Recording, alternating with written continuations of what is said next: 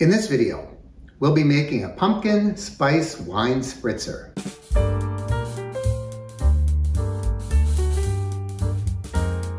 Welcome to Thirsty Thursday, everybody. I'm Mark. This is the Average Me channel, and continuing our series of fall drinks. And no, it's not Drink It Drunken Fall.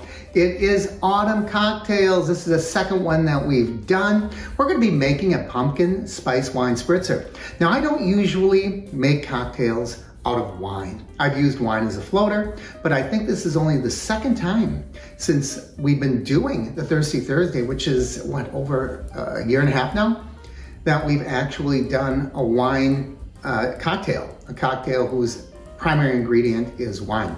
Now, the unusual thing about this that you might say is I'm not going to be using a wine glass. Typically, when you serve wine in a wine glass, you don't add other ingredients to it. You certainly don't put ice in a wine glass. So I think you're gonna like this one though. I've not tasted it yet, but it sounds really, really good. So let's look at the ingredients. We're going to use pumpkin spice liqueur. Now I'm using Mr. Stack's brand. That's not a top level, but usually when you have these flavored liqueurs, you know, often they are low to mid-range. So I knew I'd be making this cocktail, so I just got one of the sample sizes. I don't know what this is going to taste like, so we're gonna have a little taste of it before we put it in the cocktail. We're going to be using a white wine. I'm using Pinot Grigio. Now, this is a pretty sweet white wine. Depending on how sweet you want your cocktail, you might want to choose, you know, you could choose a Riesling or whatever you'd like. But we're going to use a Pinot Grigio. And we'll also be using some tonic water. You can use seltzer and club soda, once again, to your taste. We're not going to get into the difference between tonic water, seltzer, and club soda. Maybe we'll do a video on that one day.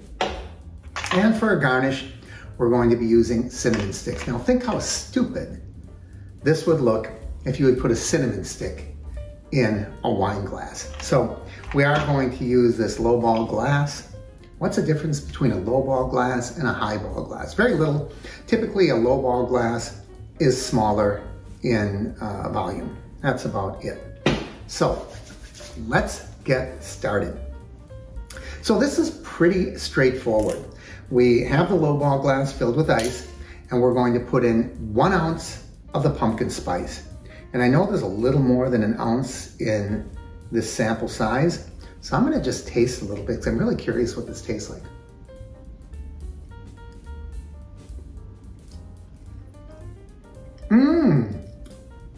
Boy, I wouldn't want to have too much of this, but it really is reminiscent of like an Irish cream, but it certainly has that pumpkin flavor.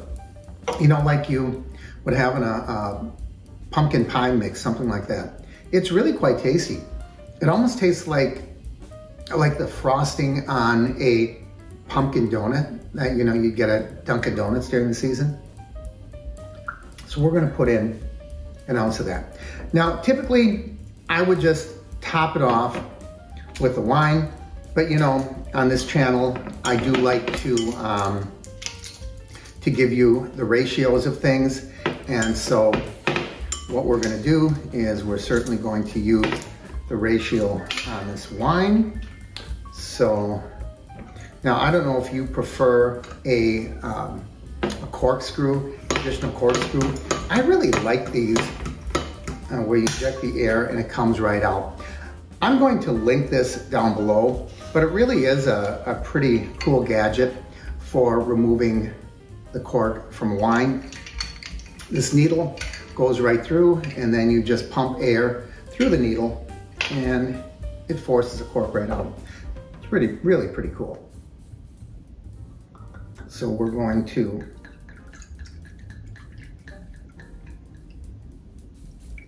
put, oh my goodness.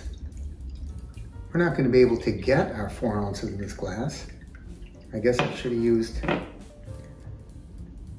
what do they say in Jaws? We should have got a bigger glass. So top it off with a little bit of tonic. It doesn't take much tonic anyway. So what I'm gonna do is I'm going to transfer this into a different highball glass. I wasn't anticipating doing this, so I don't really have a glass ready. But we're gonna do it, and then we'll pick up where we left off. All right, this is the only one I had handy. This is the one that I bought at the Corvette Museum. And I think this will be a slightly bigger glass. There we go. And then we can top that off with the tonic or seltzer. And that is about what you want. Now, I do need one other thing because I saw when we transfer that over, and this is all just a learning process, right? I've never made this before, but I did see when we transferred that over, this did settle. So I'm going to get myself, you know, a swizzle stick just to stir that up a little bit. Boy, I don't think I've ever had such a clumsy cocktail where I didn't anticipate what was going to happen, but let me get a swizzle stick and we'll get to work on this. Okay, I have a collection of swizzle sticks that I have saved over the years. It's not a collection in that I display them on a wall or something. They're just in a couple of glasses. And this one is from Caesar's Palace. This has got to go back, I don't know, to sometime in the mid-80s, I would guess. So we're just gonna stir this up a little bit. Again, you don't wanna stir it too much and you take all that carbonation out of this. And I'm not gonna leave it in there because of course, I guess I could have just stirred this up with the cinnamon stick as well. And the cinnamon stick goes in there. And there it is. So I'm going to quick snap a picture of this and we'll give it the taste test. All right, we're back. And this cocktail does have a tendency to separate. So, you know, mixing it up occasionally isn't bad. You know, it doesn't have much of an aroma at all. Kind of surprising. I'm not smelling the cinnamon. I'm not smelling the pumpkin spice. I'm kind of surprised, but let's get the taste. Wow, that is a different tasting cocktail. So I'm gonna see if I can get it stirred up a little more, see if I get any more of the flavors.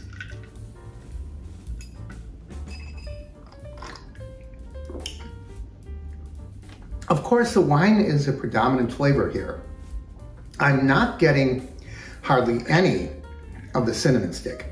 So I'm smelling it a little bit when I really get down there and smelling it, but when I just bring it up to my mouth to get a drink, I'm not getting a lot of that. I wonder as I continue to sip on the cocktail, if the cinnamon stick isn't going to start to release a little more flavor into it. The wine is the predominant flavor. And as good as that pumpkin spice was, I'm not getting a lot of it in this drink. I'm getting a hint of it, which is really a surprise to me. So this is a very, very light cocktail. So if you're looking for something just very light, you know, it's not as sweet as you would think it was using a relatively sweet white wine and a sweet liqueur. It doesn't taste really all that sugary and that overwhelmingly sweet. But it does taste very light. It's not unpleasant. It is a really nice drink. It just didn't have all of the powerful flavors that I would have anticipated and expected. And yet, it's a nice, light, pleasant cocktail. And I would suggest give it a try. It seems like it'd be something that would almost be more of an aperitif type of a cocktail rather than something that you would have after your dinner. Yeah, normally I would have thought that this would be an after dinner drink because I anticipated it to be much more, you know, sweeter and richer. But it's very, very light. So I think you could have it either way. and it would be a really great cocktail. It's, if I sound like I'm disappointed, I'm not disappointed. I think I'm surprised that it's so subtle. And I think that's one of the good things about a cocktail like this. Now, I probably should have anticipated the size of the glass. I knew how much stuff I was putting in here. I knew there were ice. I knew that there were 5 ounces of liquid plus topping it off with the tonic.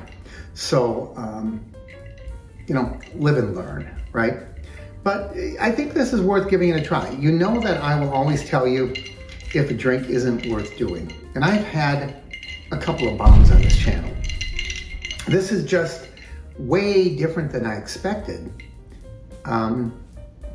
But it's a pleasant drink. It's not a bad drink at all. Is it something that I would order at a bar? Probably not. You know, a wine-based cocktail, maybe it's just a little too unusual for me, but just the same, it's a pretty good drink, and I think you will enjoy it. If someone served this to me, I would certainly enjoy the cocktail and I would drink it. Just a little unexpected. So if you try this drink, let me know. Leave it in the comments down below. Or if you have your variation of a wine-based cocktail, I would love to hear about it. As always, I encourage you to like and share the videos. Leave your comments down below. If you haven't already, please subscribe by clicking my face in the corner. And don't forget to ring that bell icon up above. That way you'll know when I post new videos. See you back here next week on Thirsty Thursday. I'm Mark, and this is the Average Me Channel.